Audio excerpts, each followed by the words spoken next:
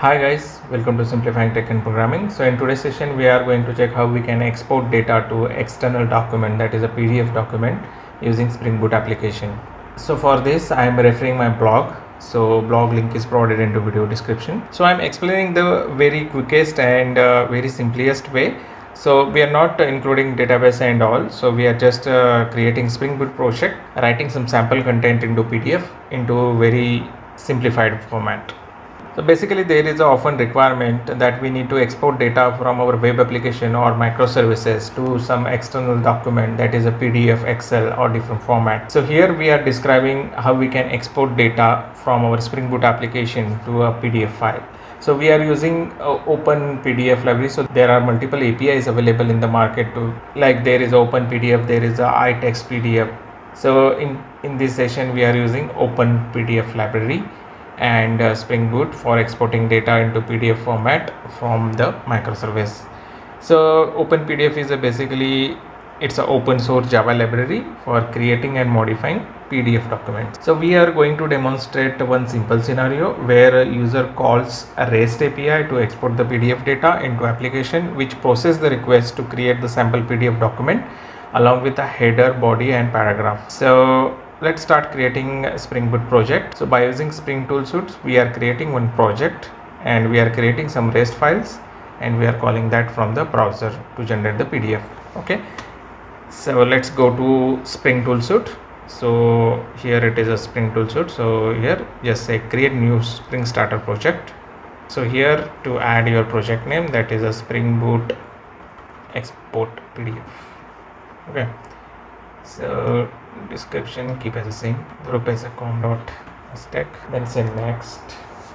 So here we need to add the dependency. So select Spring Boot version as a 2.7.9. so I'm selecting older version because I have tested and verified with this version. Then select, we have to use this Spring Web dependency. So select that and say next, say finished. Okay, so our project is created. Now go to pom.xml and we need to add the library called as OpenPdf. Okay, so select this dependency. So go to dependencies and just add here Control Shift F. No, okay, so this is like com.github.librepdf, so which is the provider for OpenPdf. This is the latest version in 2023. So first we will try to create the controller class. So let's say we have to create this PDF controller. Okay, so right click here, say new class, type here the PDF class name and just package name as a controller.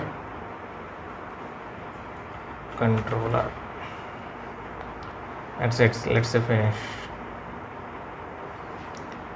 Okay, so yeah, so now let's copy this code, paste it here.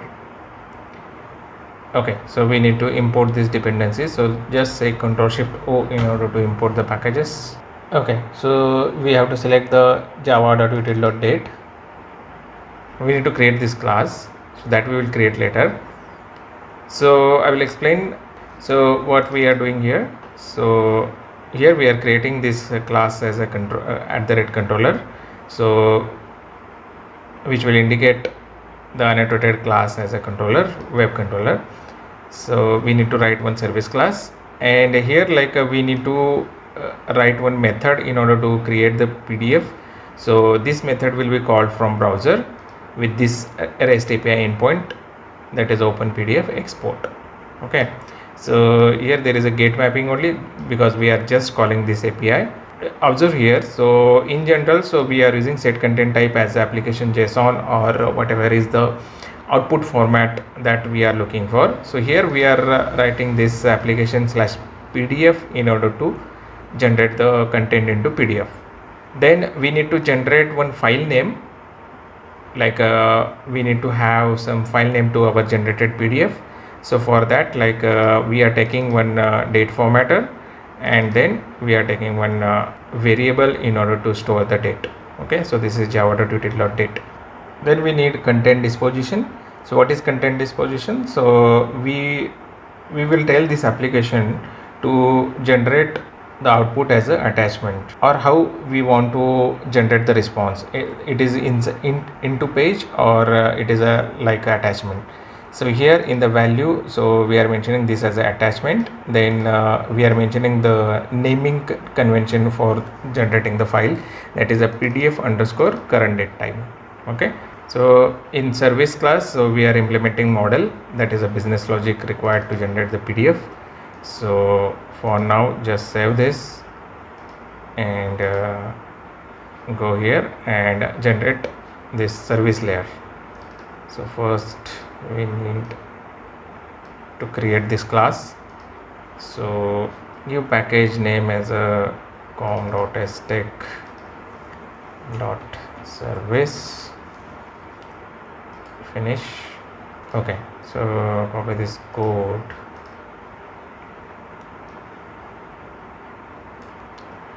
Let's say Ctrl+Shift+O in order to import the packages. So here it is asking for the correct importing packages. So we are using the first one, that is provided by OpenPdf, that is a com.logi.text.document. So select this, then again select this font. Okay, so that's it. So we are annotating this class as a service. So this is the model class where we are implementing the business logic, or we are telling the application that how my PDF will look like. Okay, so we are using this document. So this is a generic document class. So here all kind of text elements can be added as a HTML document. So this is the document. So we are mentioning the page size as a A4. Then we need this handler PDF writer.get instance, and then a response.set output string. Okay, so we are creating the instance of PDF writer in order to write the response. Then here we are telling this document to be open in order to write the content inside the document.open. Then we have font header. So like we want to print like this PDF header. Okay, so we are printing this as a bold font, and we are setting the size as a 22. Okay, now we need some paragraph value also, like so here like we are creating one paragraph object, and here we are just putting one message as a heading, and then again we need this font header. Okay, and we are telling to align, we are telling to application to set alignment as a center. Okay, so now we are going, so this is like regarding the header part, and this is now regarding the paragraph part. So these are the same objects we need to create, but just we need to change the fonts. So according to the paragraph, so we are setting the size as a 14, and non-bold font we are selecting. Okay, so we need to add the content to this paragraph and set the alignment, and again we need to add this header and this paragraph to the document. So here we are adding this, and after generation we are just closing this document. So just save it, come here, and just we need to import this. So just say import.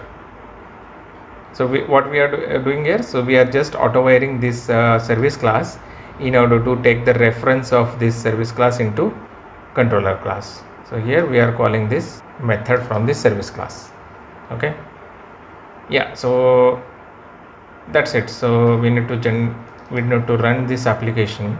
Okay, so this is the Spring Boot application. So go here, Spring Boot export PDF application, right click on this and say run this application as a Java application. Okay, so our Spring Boot application is started on port 8080. Let's verify this. So go to browser, and just we need to paste this URL. Okay, so you can see this PDF is generated with this PDF underscore current date timestamp. Okay, so let's click on this. Yeah, so our PDF is generated. So this is the small PDF with the name PDF underscore current date time that we have provided here.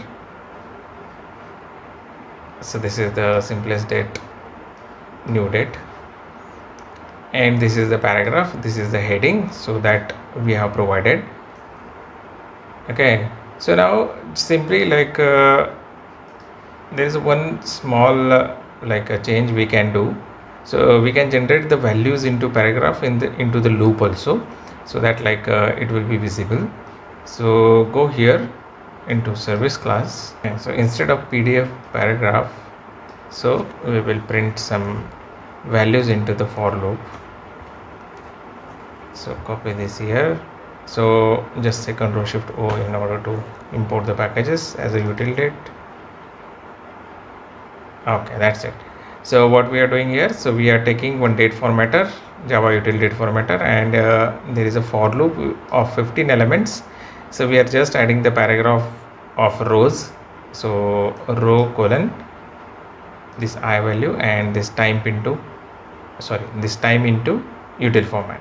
Okay, so just restart this application. Okay, so again our application is started on 8080. Let's verify this.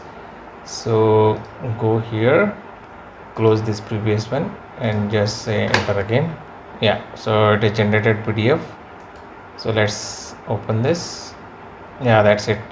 So we have provided 15 elements like this, 15 elements, and row and current time.